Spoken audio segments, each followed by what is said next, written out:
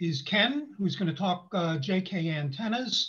I don't know if he's with us yet. So, oops. So let's stand by for a moment, and we'll bring up Ken and JKAntennas.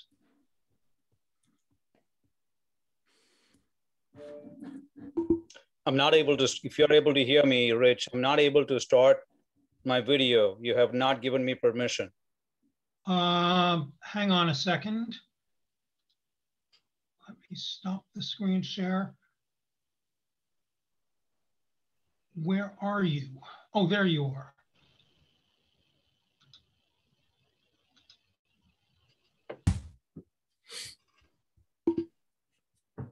Okay. You're up. Yeah. Oh. Okay. First of all, I want to thank you folks and John Miller for giving us an opportunity to present. My name is Ken. I'm from JKAntennas. We are relatively still a young company. We are less than 10 years old. We started in 2012. And when we got into this business, everybody makes antennas, whether you're a home brewer or if you design or modify. So making antennas, whether it's a wire antenna or a Yagi, we've all been doing this for a long time. So when we got into this business, we asked ourselves a question, what's going to be different? How, electrically, most of us can design probably a comparable antenna. So you're not going to find too much differences. I'm talking about the qualified antenna companies. You can't find too much differences. But how do you set? What's that small difference that would bring customers or hams to you that your product would start selling? And so we started focusing from day one on quality and how to make these products survive anything that you throw at it. So what we did was, I'm going to start sharing my screen here for a second. I'm flying blind on this. Let me know if you're able to see my screen. Yeah, we're seeing your screen. That's fine. Okay. So when we, so one of the primary goals was we started to look at design, we started to look at quality, and some of these pictures that I'm going to show you here on this very first slide, this is how we have been. That's from day one. So you fast forward to 2021, the product is still going to look the same. So we spent a considerable amount of time in getting it right from day one, in terms of not compromising on quality. What do I mean by that? It's not to say that there are inferior products out there. It's what can we do better for the money that we spend? And so what we found initially was, for X amount of dollars, you can build a product. And if you spend 20% more, you can build a superior product. So that's what the focus became into building robust antennas, the electrical design on one side, and then mechanically, you need to make the best product possible. This way, you are able to put up an antenna up on the air, whether it's in, Hurricane Florida or up in the Midwest or Northeast, where you have snow, ice, your antennas need to survive. So that was the primary motivator. That was the goal in making the best product. So we started organically, and I have to tell, I personally spoke to a lot of hams out there who have got big stations. And their feedback was very useful from the get-go, what to do and what not to do in terms of building a quality product. So when we started doing this, we kind of, I'm putting the slide out there because these are two of my friends whom I've been talking to for a long time. I mean, these are the guys who you talk to on the air. So when I was saying in 2011 that I want to do something like this, 9K2GS and A41MO were the ones who kind of pushed me into this. I have to say that because I was still vacillating. And that antenna, it's still up in the air. It's the first prototype in 2012, and it's a 2040. And that design still works today.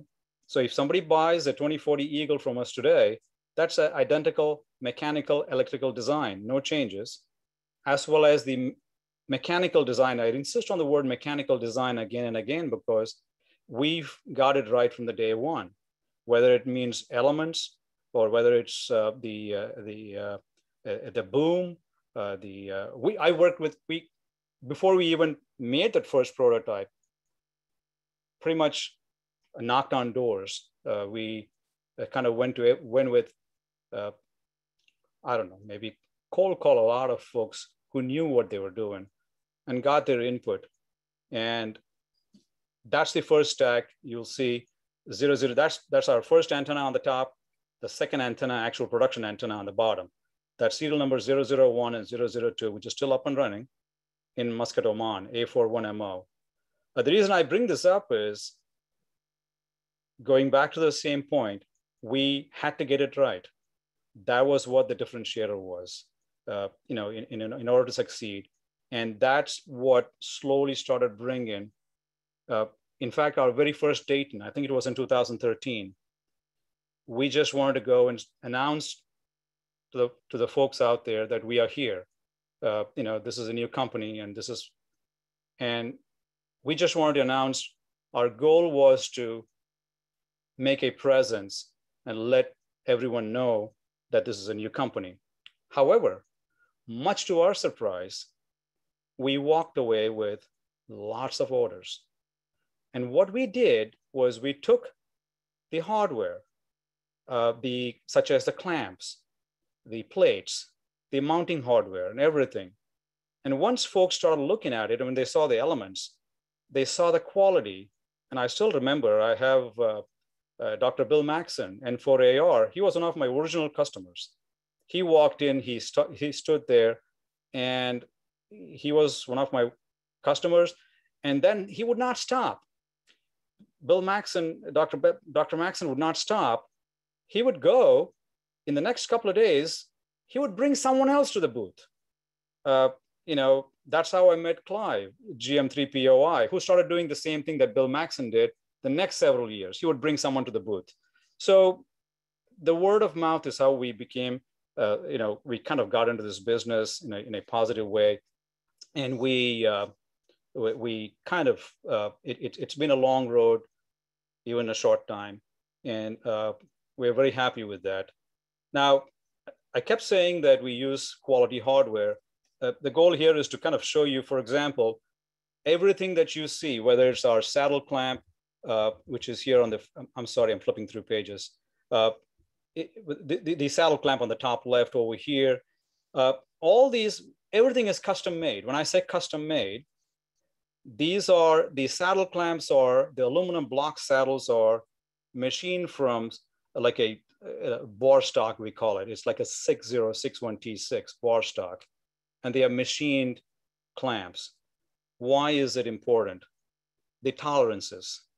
When you have a 3-inch OD mast or a 2-inch OD mast or a 2-inch OD boom, you're talking about tolerances. The clamp's ID is probably 2.01 or 2.02. So it's tight tolerances. You need to have a certain amount of tolerance, but we have been very successful. You tighten them properly, these clamps don't slip. Now, the same way, when it comes to U-bolts, we do this is a regular company that makes these U-bolts, but this is a custom part. You will not find this off the shelf anywhere because this has our JK part number attached to it. And this is custom made to our specs.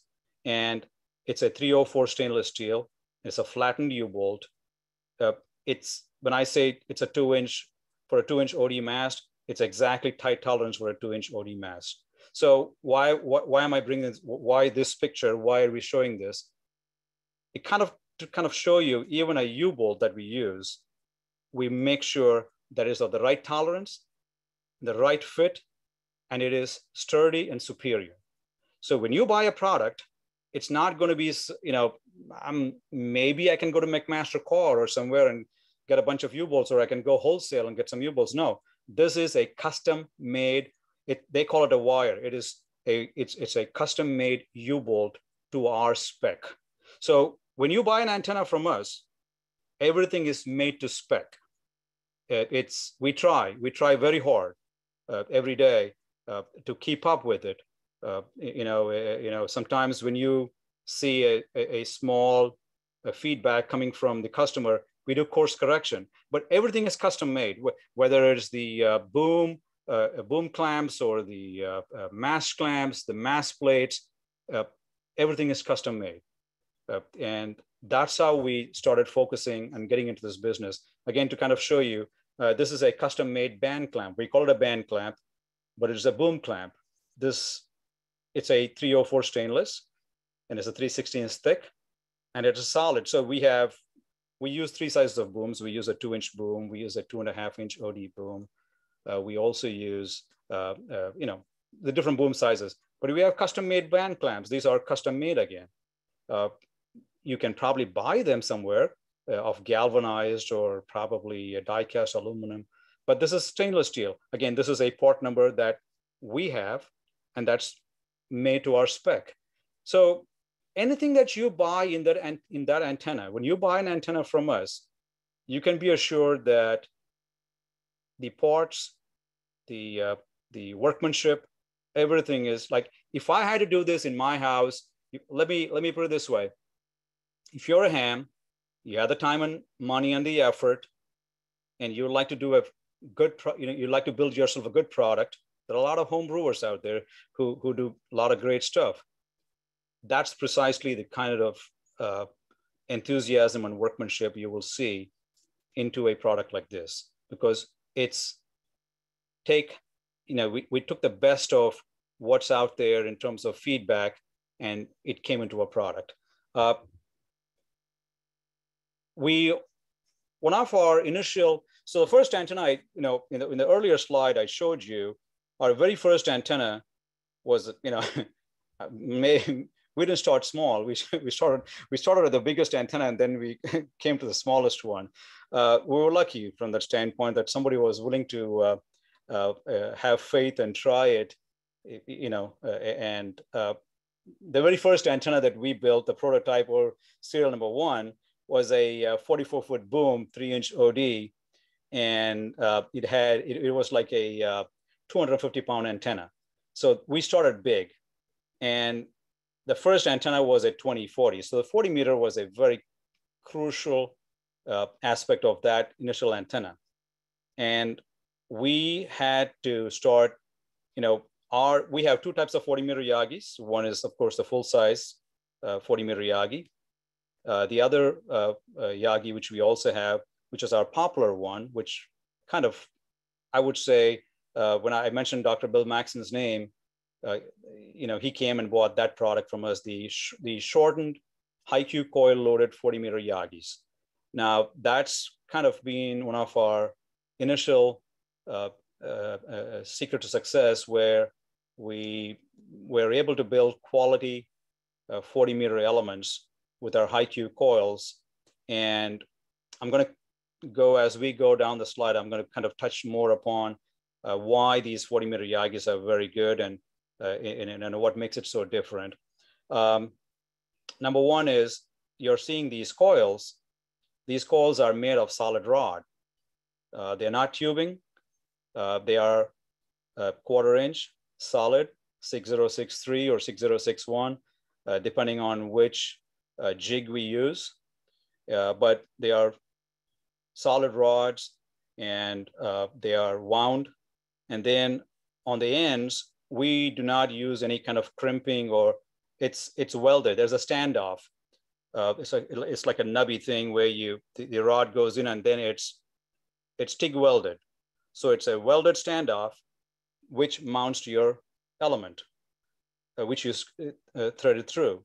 So mechanically and electrically, this is a very far superior system where, so far it's stood the test of time for us everywhere that, number one, the goal when we went in, I mean, you can get carried away in the forums sometimes, but when you look through, when you read a lot about making coils, which we kind of have finally took us time to perfect it, we did go with a very big manufacturing outfit that made these coils for us, and then we brought it in-house. Now, what's great about these coils is that they are very high Q. What do I mean by very high Q? Well, you can ask me, did you test it? Somebody did. What it is that a perfect coil, from what you can read, is a square shape, right? You can't make a square shaped coil. You want to make it, you can make it. But our coils are probably, if you say, if the length of the coil is like 6.5 inches, the diameter is also approximately 6 inches. So it's almost like, and it's the diameter is the open air coil with the highest Q. Can we do it over a form with some wire? Yeah, but this is the best. There is a downside. Folks have said this, and I understand that, which is, when you have packed ice or snow, I would say that at that time, the coil is the least of your issue. If you have packed ice and snow, it's all over the element, and it automatically detunes your antenna. Ice or anything else on the elements, it does act as a kind of a jacket, and which means your velocity factor kicks in, and then the element are automatically, it goes to a different resonance. So how many days do we get ice and snow? If you're living in somewhere in that kind of an area, maybe you want to put something on top of it. I don't know. But we have had so far no issues with this construction. It's solid mechanically, and electrically it is far superior than anything else out there.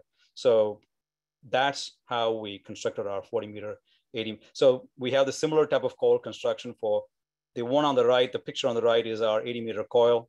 I think that picture was sent to me by KZ1W, Grant Seviers. This was, his installation was like 6-7 years back.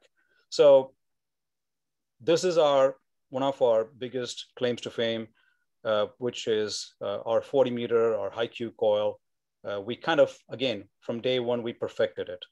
We didn't take any shortcuts on this. So that's how we came in.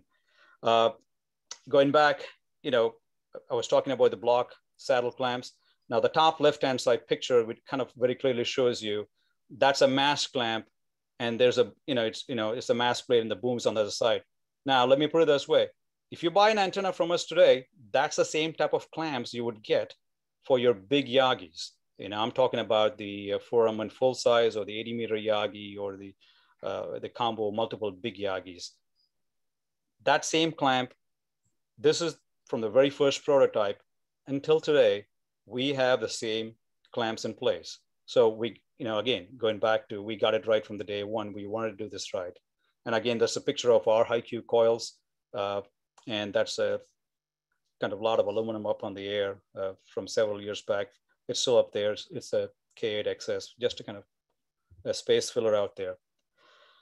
Now, one of the reasons why we have been successful, where, there are a lot of quality products out there, but where we have been successful is our elements are, we don't sell a version that's 70 miles per hour and a version that's like 120, 125 miles per hour, none of that stuff. When you buy an antenna from us, it's 100 miles per hour rated. Now define 100 miles per hour. The technique that we use when we use a mechanical software program like Yagi Stress, which JKAntennas has written. Or we also we compare sometimes with DX Engineering has got a good software called Yagi Mechanical. Now, when you go, some of you probably have this software. There are a bunch of options. You can select the wind spec. You have 222C, you have 222G. We don't use any of those specs. We just say no spec. No spec is as good as having, your antenna surviving inside a wind tunnel at 100 miles per hour. You kind of tie your antenna up on a roof of a car and drive at 100 miles per hour. That 7/8 on the reflector is the one that's going to bend first. That's what it means. It's not like 100 miles per hour, the antenna is going to fall apart. What it really means is it shows the weakest tubing at 100 miles per hour that's first going to bend. Not going to break, it bends. It goes past its yield, it's not going to come back. So that's what the 100 miles per hour really means. Now, I've been asked a lot of questions on, could you make a 130 miles per hour, 140? Yeah, we have few customers. In fact, we have a couple of customers who we have custom built. But I can tell you, so far, based on our experience, when you build a 100 mile per hour straight line wind survival antenna, you really are not going to have, you throw the rain, wind, ice, snow, anything at it, it smiles at it. We've had, maybe it can happen any day, but we've had these antennas survive in Florida, or I've gotten pictures from Winnipeg where it almost looks like a bent noodle and then it springs back up.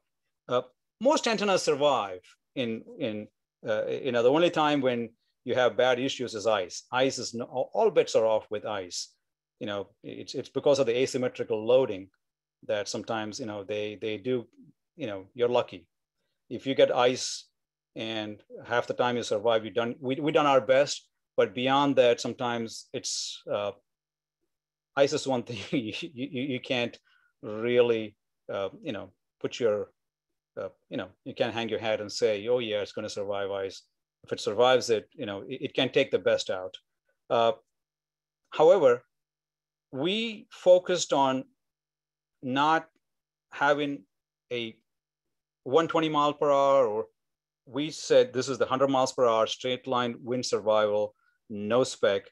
And it kind of dovetails into, when you build an element this strong, it automatically takes a lot. Like, for example, we have 4-element full-size Yagis. We have 80-meter Yagis, 40-meter Yagis. We don't trust the elements. There's no element trussing. Simple, period. When you build an element to 100 miles per hour, you do not need to trust. You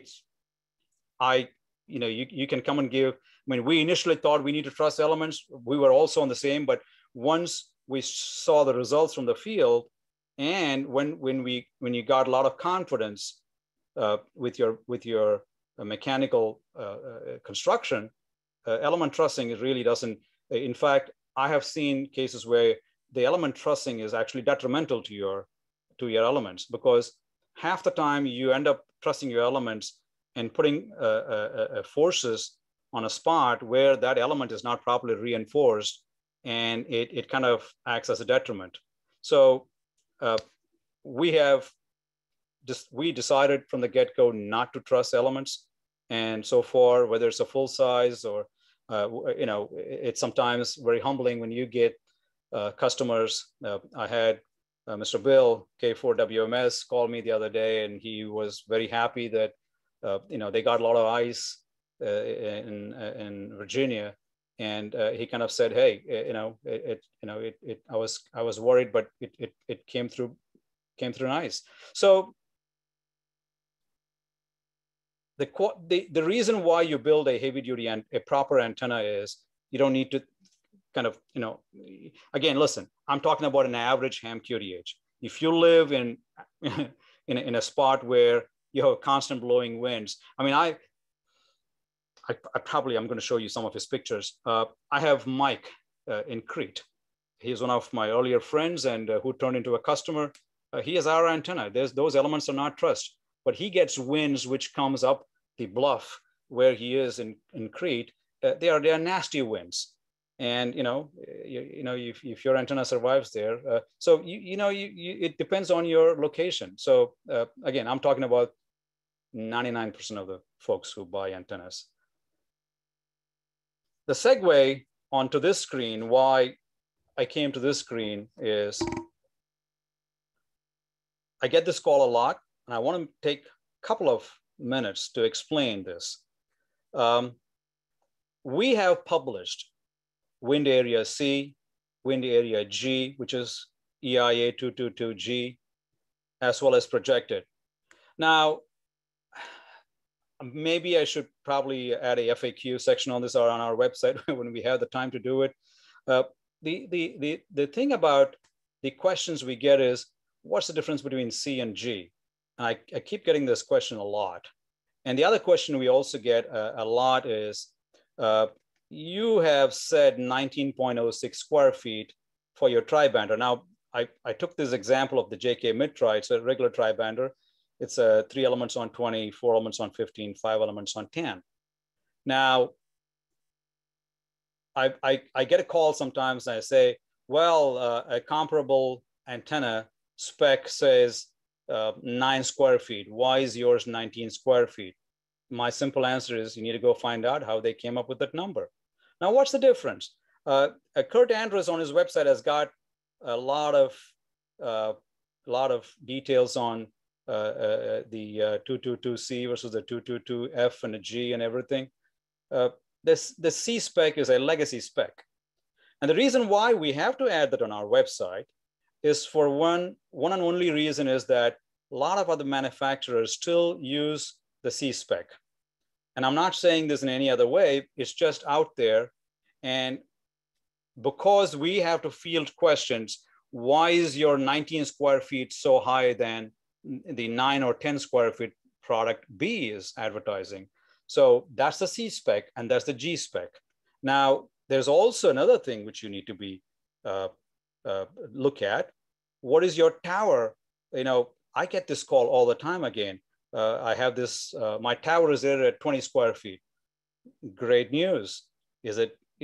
Please look very carefully and see if your manufacturer, Rohn is very good at it. If you go look at Rohn's specs, they have rated it on a G spec, which the H is underway, but as of today, the most current one is a G spec. Now, at least that I'm aware of. You need to go to your, Rohn specs are for G, but you go look up some other tower, they don't say it. So you need to ask them whether it is a C spec or a G spec, because as an antenna manufacturer, I have no control over what square foot wind load your tower was rated at, because that's not my problem, or it's not something which we should look at, because it's something you should look at, because that's whatever your tower is rated for, you need to get the antenna accordingly. And if your tower manufacturer says he is only rated at 10 square feet on a G spec and you're getting a 20 square foot antenna, that's your problem, which I would say you should not be doing it. But that's a clear difference between a C spec and the G spec. And we also give you the projected. What is a projected area? This is another topic.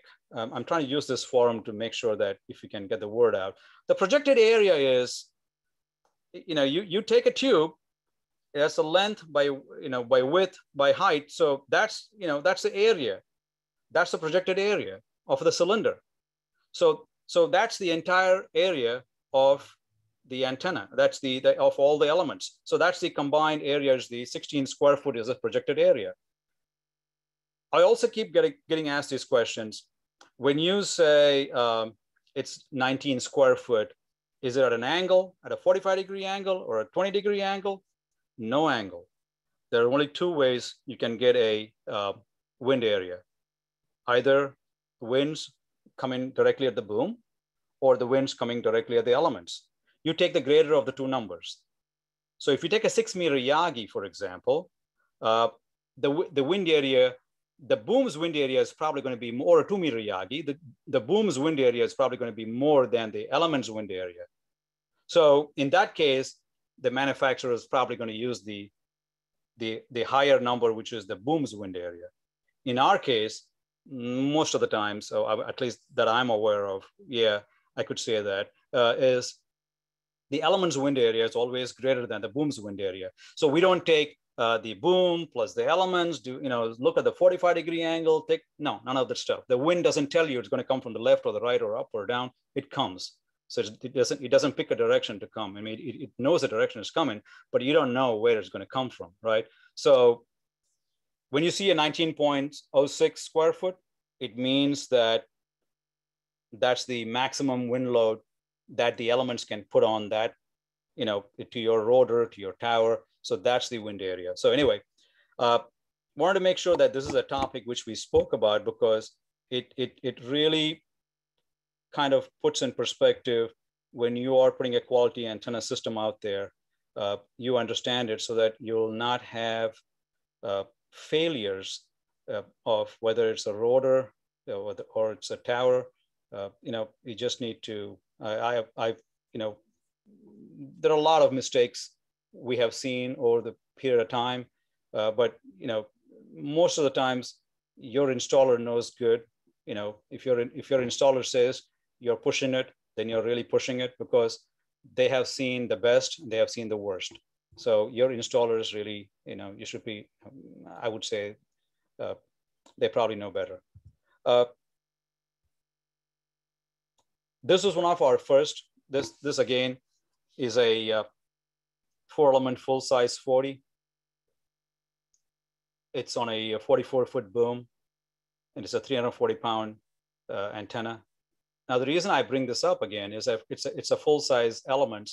Probably the reflector is 77 feet, or I mean, it's, approximately or so. Now, why do I bring this slide up? Again, these are 100 miles per hour rated elements. And you can see there are no element trussing. And the sag on this 40 is probably close to like 45, 40, I would say less than 4 feet. But it looks pretty good on the air. You don't have trusses up and down the elements. Again, it's built right. So when you come to us for an antenna, that's what you get. Now, the most important aspect of this, this antenna, or any other antenna for that matter, is that when you buy an antenna, whether it's a full-size 40 or the smallest antenna, which, a C3S JK, which is a small tri-bander, the elements are identical. If it's a 20-meter element on a monobander, or a 20-meter element on a small tri-bander, or a multiband, like a 5-band antenna, like the XR5 JK. Bottom line is the element construction, the quality, the saddle clamps, the plates, they're identical. Now, here is a simple example of my good friend John. He's got a 4-element 40 on the top. He's got a stack of tri-banders, and of course 12-17s and a 6-meter Yagi stack. We have a lot of installations like this out there. This has been actually a very interesting run for us, where a lot of stations, and I can say a lot of stations, come to us for turnkey antenna projects, all the way from the top to the bottom. You populate them, and they come and they do it. One of our best sellers is this tri-bander, which is called the mid-tri. It's on a 24-foot boom. This is the one I kind of referred to initially.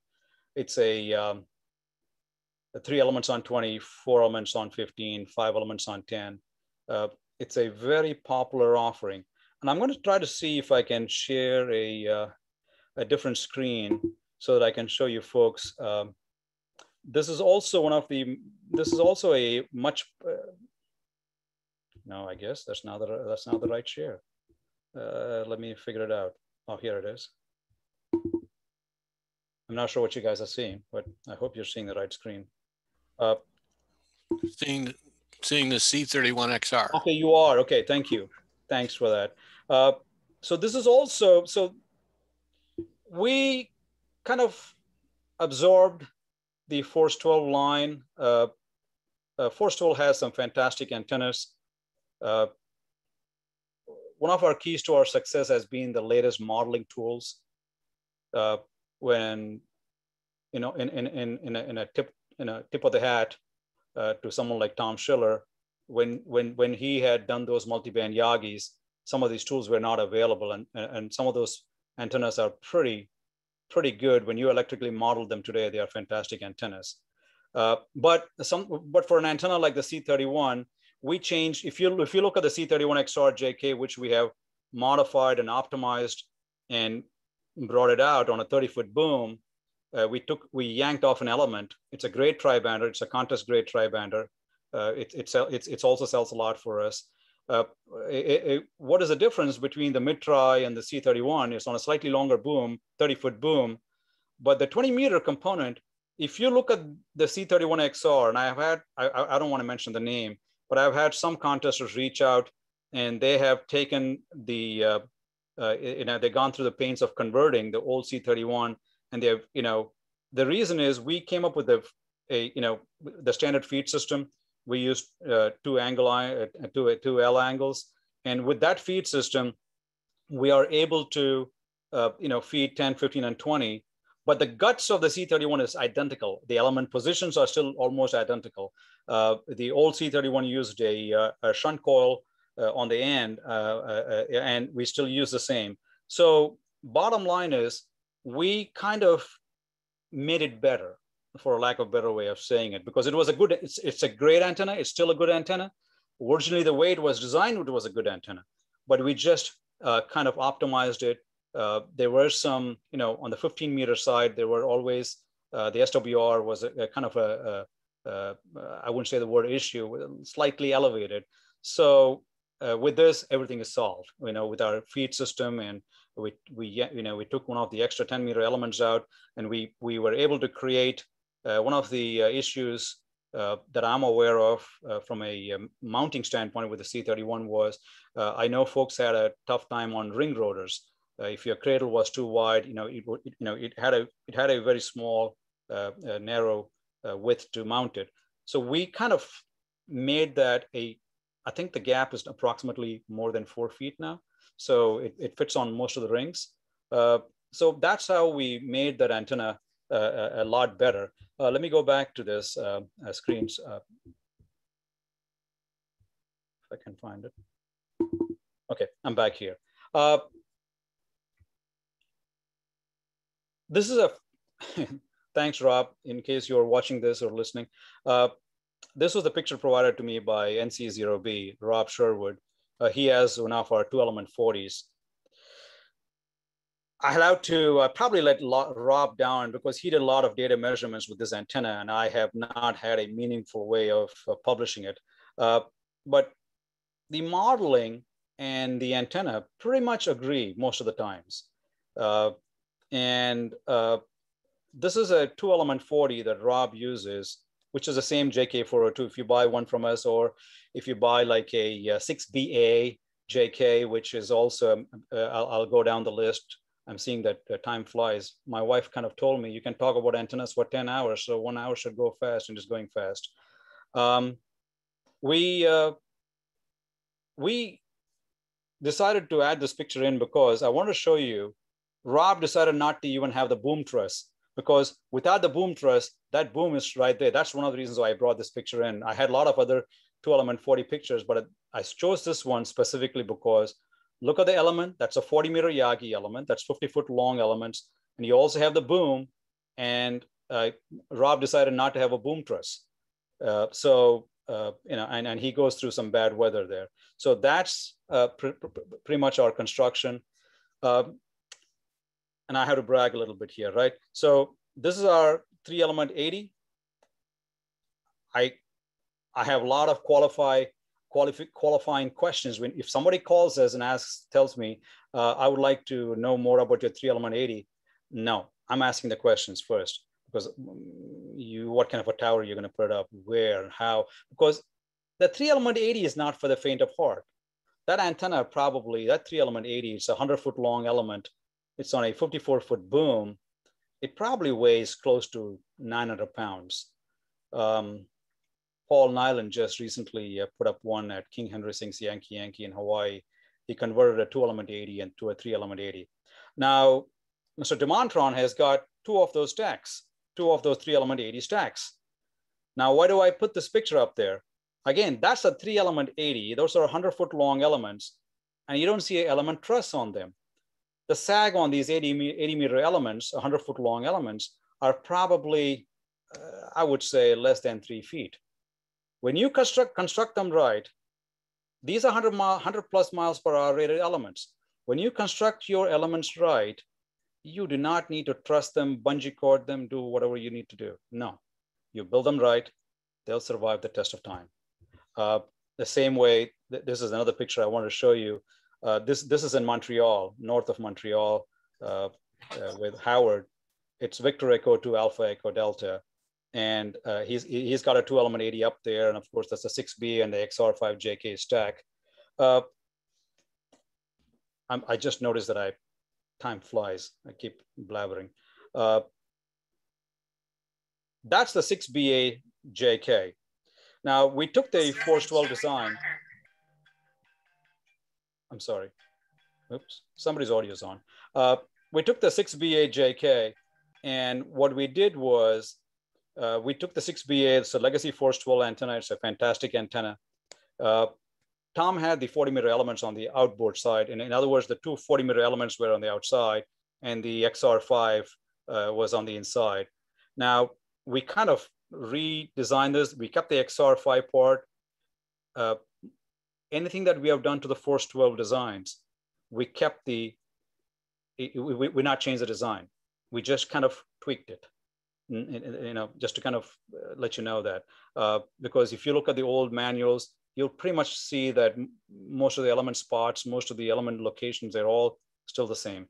Of course, we brought in our element mounting, the mounting hardware and the design and everything else. So that's a 6BA. Now, the reason I'm pointing this out is a lot of folks go back to VE2 AED. He's got the 6BA on the top, and he's got the XR5s on the bottom.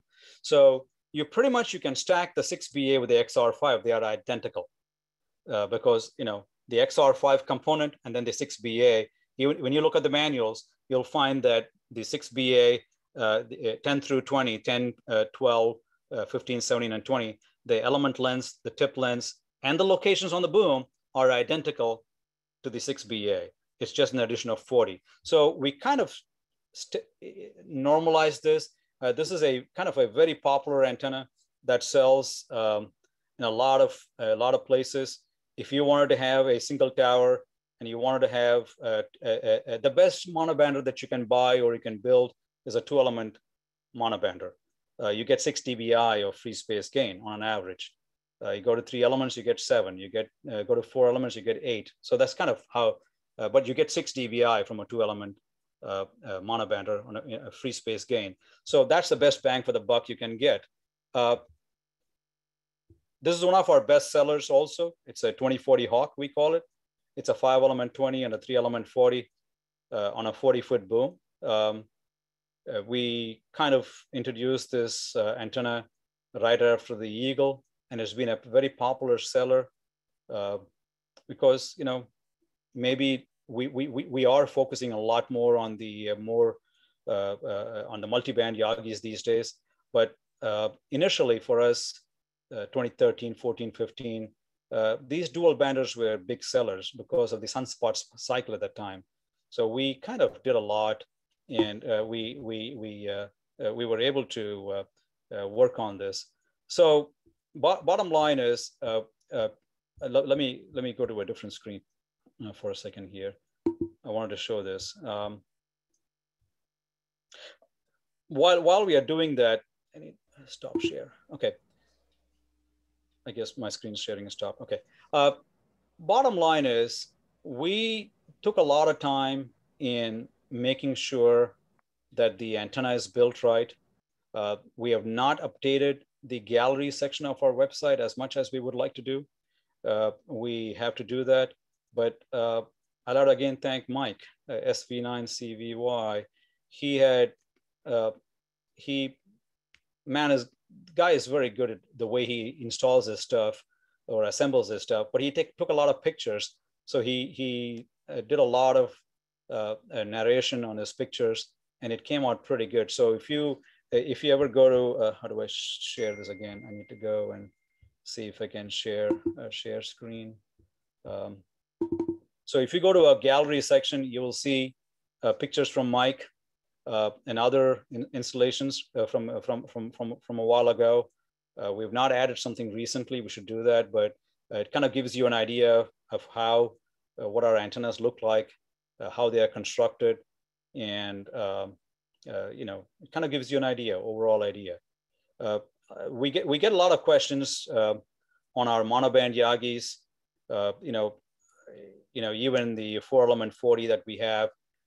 Is that an OWA? I cannot claim that they are OWAs because in a purist terms with OWA, they are much more, the D1 and the driven are much more closer. However, we have not taken that approach. They are much further apart, and they are not OWA. They are OWA type, maybe you can call it, but they're not OWA Yagis. These are not, the benefit of OWA is, it gives you a much flatter SWR curve across the band. So that's another question we keep getting asked, but they are not. These are optimized antennas. We have had a lot of luck. I personally, and this is one of, you have to differentiate yourself with the other manufacturers. We focused on a lot of, front and rear and side rejection. Why is that? If you compromise, I always say that an antenna, designing an antenna is like a three-legged stool. You have your, gain on one side, you have your SWR and your front to back. These are the three legs. And, it's a balancing act. I would rather have a 0.1, 0.2 dB of less gain and get another 5 dB of front to back or front to rear. Why is that? You hear things better. That 0.1 dB ain't going to make any difference when you transmit on the other side. Again, this has been our guiding philosophy in terms of getting a good front to back, good front to rear, and having a nice compact lobe versus spraying all over the place. Hey Ken, this is John, K6MM. I just want to make sure that we leave a little time for some Q&A. There's some folks that have lined up already to give you some questions before we run out of time. Would that be okay? I can stop. Okay. Anyway, before we do that, since I'm here, our website is JKAntennas.com. And if you come here, you can look at all the antennas we have. We try to keep it up to date as much as possible. I keep getting asked this question. I'm going to share one last screen before we go to Q&A. I think I heard one of the previous presenters touch upon this. There is a kind of a problem. I'm not sure if it's a pandemic related issue, but a lot of folks are hoarding everything possible. All big manufacturers, whether it's metals or whether it's a chip. So we had that issue initially. We still do have a good supply chain. We pretty much in the last month or so, we have stocked up enough tubing. So that's not our issue. We have enough raw materials on hand. We have tens of thousands of pounds. Let me put it that way. I can show you a sample picture of one of our racks. This is what we have on our rack. Just one side of it. So we have tens of thousands of tubing to make antennas. So that's not our issue at this point. In fact, there were a couple questions about that, whether your supply chain was affected by the pandemic or not. You're saying, yeah, so that's good. Let me give you a question from Andy Faber, Alpha Echo 6 Yankee, who operates all the time at Papa 49 Yankee. where they have several JK antennas. He said, speaking of Force 12, can you comment on your change from rivets to bolts and nuts for assembly? That's a good question. So when we adopted the Force 12 line into our line, we pretty much, I would say, kind of whether it's the mounting or the element assembly or the everything, there was a set method. This was the JK method, and we pretty much absorbed. We brought the Force 12 line in, but the construction, the mounting, and everything, we kind of adopted it to our standard and not the other way around. And they're also kind of apart from the pros and cons of rivets versus screws, from a pure logistics standpoint, as a manufacturer, again, what I mentioned earlier was, if you buy a 80-meter Yagi or a 6-meter Yagi, the construction is very similar. So it's also very modular. So you can take the 20-meter element that's on a tri-bander, and you can make it into a monobander if you want. So what our goal was to be very consistent with mounting, with fixtures, anything. So kind of, I'm not probably trying to answer the question properly. It's not the question of we don't like rivets, but it's just that we adopted to our standard, which was using proper screws and nuts. Okay, very good. We have a question from Stephen K, G5EK. His name's Stephen Smith. I do not see multi-element beams for 80 meters on your website, only the rotatable dipole. Maybe that product is only special order? Yes. The reason being, it is a special order. The reason being, we do have the 2-element 80 and the 3-element 80 listed. We have been very picky. I was told by a very good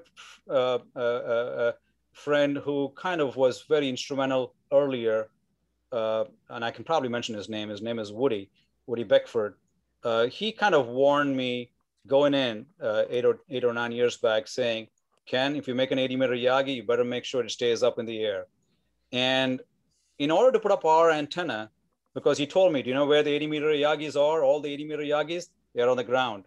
So that was the warning. He kind of drilled into me, saying that you need to build the best. Do not compromise. Do not compromise. This was from everyone. Most of my customers. If ever I said, can I make a different quality, I was immediately beaten down, saying, no, you can't do that.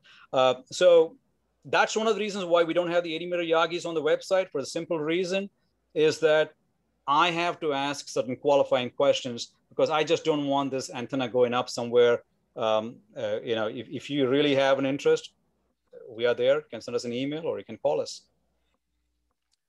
Quick question from Randy Starace. I have an original C31XR. Can I change the feed system to your new feed system? We've been asked this question. One of the things that we are not able to do, first of all, we are a small business. Small business means there's 3 of us. It's not, and the 3 of us wear a lot of hats. And there's only one guy who can answer. If you call my work, there's only one guy who can answer the phone call if it's a technical question or a sales question. That's me. So the others, the guy who works in the back, the others, they cannot answer any questions. So we are limited in terms of time and scope in trying to do any retrofits. So we normally do not encourage any of these stuff, but I have gotten this C31 question from a couple of others, and I have reached out to this gentleman who did it already. So probably we'll publish out a paper, and you can pretty much convert it with local aluminum supply that you can find off of, like Home Depot, or in your case, I'm not sure where this gentleman was from, but you can easily do it. So we are working on that. Question from Andy Hill. In reviewing the Navasa 5 versus the XR5 JK, the electrical parameters appear identical. What other factors should be considered when deciding between these two designs? This is actually, it's a good question. This is a question I get asked a lot. Fundamentally, one antenna is on a 12-foot boom. The other antenna is on an 18-foot boom. Now, the common mind says, oh, I have a longer boom, probably more gain. No, at the end of the day, it's a two-element Yagi. One is a little compressed on a 12-foot boom with the spacing, and the other one is a little bit more spread out. The active boom length is not going to change that much. It's just kind of shifted a little bit here and there. So just because it's on an 18-foot boom, it's not going to produce more gain. And we are talking gain difference like 0.01 dB, which is theoretical in nature. You can't measure it anywhere. So if you think, okay, what's the downside? What's the upside? What do we have too? The 12-foot boom, again, if you have a small lot and the 12-foot boom Yagis is much more pleasing to your eye, that's what you get. But it's because the elements are closely spaced, it's also got a higher Q, which means sometimes when you have a rain or something, you may see the SWR shift on those kind of antennas because of the Q. However, the XR5 is more, it's kind of spread out on a longer boom that's going to give you a little bit more of a stable, but performance-wise, you can have both the antennas side by side. I don't think you'll see a difference. Okay, and our last question from JKAntennas, N4 Oscar X-ray says, for the element to boom mount, will the stainless steel U-bolts fit an old C3? I don't know. If it's a 2-inch OD boom, yes, again, it depends on your boom. If the old C3 was a 2-inch OD boom, then the U-bolts will fit, yes. Okay. Actually, one more question from Jorge Diaz. Do you exclude VAT on a price when you buy from, when buying from outside the United States? Actually, no, because there's no, for us, because we are a US based manufacturer and seller, there is no VAT here for us. So if I say that the antenna is $1,000 is what we ship out. So I don't, there's no sales tax or anything that I deduct if you're an overseas customer. So no, VAT does not apply in the case of the United States. If you're buying it somewhere from Europe, they have VAT, not here. So that technically will not apply to any of the US manufacturers. You can't see it, maybe you haven't had time, but on the chat side, there's been several of your customers that are praising the Navasa 5 and others just complimenting you in general about the quality of your product. So you've got a big fan base here. Ken, thank you so much for joining us today. We really appreciate it, and we appreciate the quality and the thoughtfulness that you put into your products. You can see why people rate you so highly. It's wonderful. John, I really thank you and the folks for giving us this opportunity. We missed Hamvention and everything for the last almost, it's the second year in a row. This was wonderful. I really appreciate it. And I thank the customers and who are pseudo ambassadors and advisors, well-wishers. They have been the secret of our success, and I really appreciate it. And thank you. Thank you very much. Yes, you're welcome. You're very welcome. Thank you. Now, just to let you know that Ken hasn't shared all of his secrets. He's actually expanding his markets as much as he can. Here's a photo of him visiting one of his latest installations for his new Holy Tripole. So we wish you really good luck. Good luck with that antenna and the new that new product line. I'm sure you'll be blessed with many dollars. Thank you, John. Thank you. That was a good one. Thank you. Thank you. Thank you. Thank you.